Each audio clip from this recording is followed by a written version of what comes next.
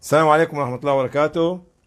And I'm very happy to join you today in this conference to talk about Yemen. Yemen for me is a country that I love and I visited maybe more than 25 years ago and even up to the last 2-3 years. I listened to Dr. Ishaq Sabai, Dr. Jamal Al-Nouri and Brother Hashim and saw the video. Nothing changed since I visited Yemen in 2017, unfortunately. Let us talk about, I'm not talking about the program, which is Dr. Sabai, Ishraq mentioned it, but I'm talking especially for the non-Arabs who are actually with us today about what is Yemen for humanity. Yemen for us is the origin of Arabs. The origin of Arabs, and it's shame on all of us as Arabs to see what's happening in Yemen today, especially before the war. 14 million people from Yemen were seeking urgent assistance. Now it become 24 million people, unfortunately. Yemen for us is the origin of Arab and has a favor on all the neighboring countries. All the neighboring countries. They help the Yemeni people, helped in building the infrastructure of the neighboring countries, building the economy, building the social life, building the economic life and everything. So we should not see what's happening in Yemen nowadays is happening. Unfortunately, I call that is another immoral epidemic happening in Yemen. The pandemic of Corona is happening. I've got one pandemic of Corona. I've got one pandemic of George Floyd, which is his message going all over the place. And now Yemen is witnessing a moral internal epidemic becomes a pandemic afterwards. Not only a shame on the Arabs, which I am an Arab, I'm talking about myself to be included, it's a shame on the Muslims from the history of Yemen. And we see the Yemeni people, how they have done to humanity from the Far East in Indonesia and China to the Far West in actually America and other places, building their economy, spreading the humanitarian messages of Islam, and in Africa and Asia, and even after the Second World War, how the Yemeni people managed to build the economy of Europe and America as well. So shame on us not to stand next to Yemen.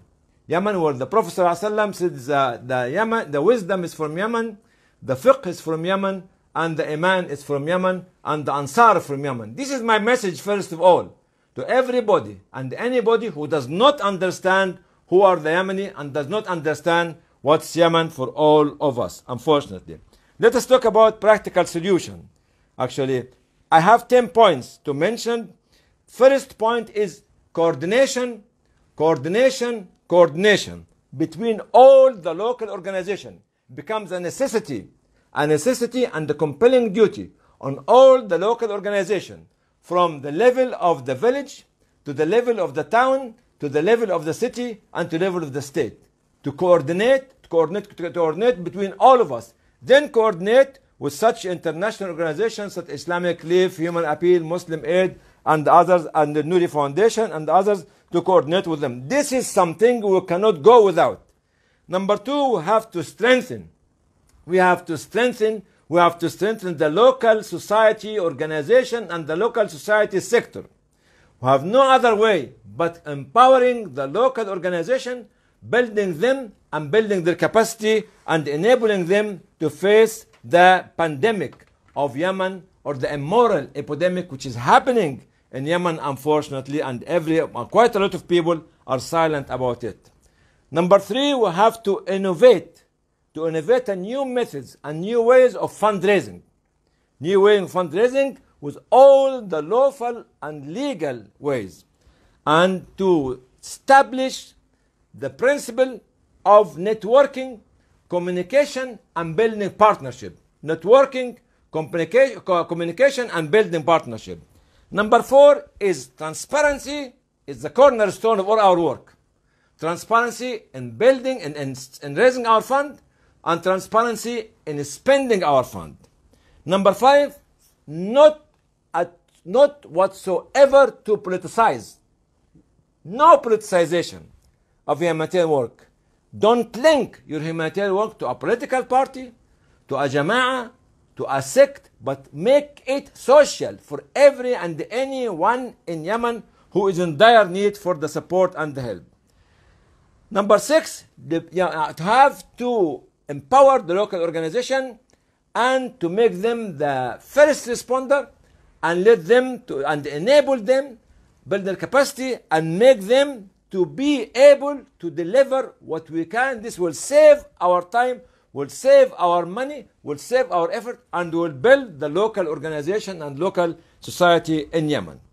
Number 7, we have to involve the young people, young men and young women. They have got very shrewd thinking, far more better than myself and far more better than the others. They know the new technology, they know the mechanics, and they are faster than us. We can guide them, but we can involve them in planning, in implementing, and in following up, and in measuring the impact of what we are doing.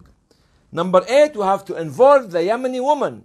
The women in Yemen are the source of wisdom. No doubt about it. No doubt about it. That's what I'm trying to say. Number 9, we have to build the bridges between us and the local governments on the level of the districts, the level of the town, the level of the cities, and the level of the state itself. Number 10, we have to build pressure groups. To build pressure groups from all of us. Fundraising is good, not good enough. It's good and we need it. And I thank Dr. Jamal Nouri for the money he mentioned that he raised and will be raising in Kuwait and other countries. But pressure group to stop the war. Because the war in Yemen is on the war on the people of Yemen. And I quote something which happened actually at the time of the mid-90s in Iraq. When there was an embargo about Iraq and about as a state, you know what the Iraqi people and you know what the ministers of Iraq, Tariq Aziz and the others were saying? They were saying, you are not punishing us as government. You are punishing the Iraqi people. The Iraqi people are dying because there is no proper clean water supply for them.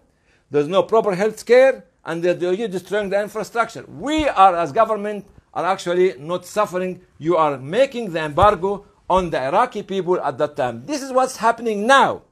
What's happening now to the Yemeni people, unfortunately. 24 million immoral epidemic happening in Yemen, unfortunately, under our eyes and our ears, unfortunately. What we need to do now is to come out with one side to raise the fund as much as we can for carrying on the program to alleviate what's happening there. On the second side, stop the war in Yemen, stop the war in Yemen, stop the war in Yemen. Nobody will come out of this war victorious. Nobody. All of us will be losers.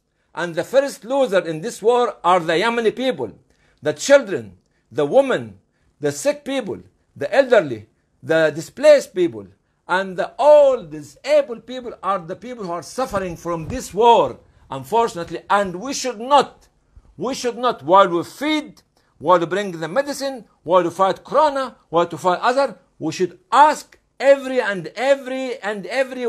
to stop the war in Yemen. Because the war in Yemen is the war on the people of Yemen.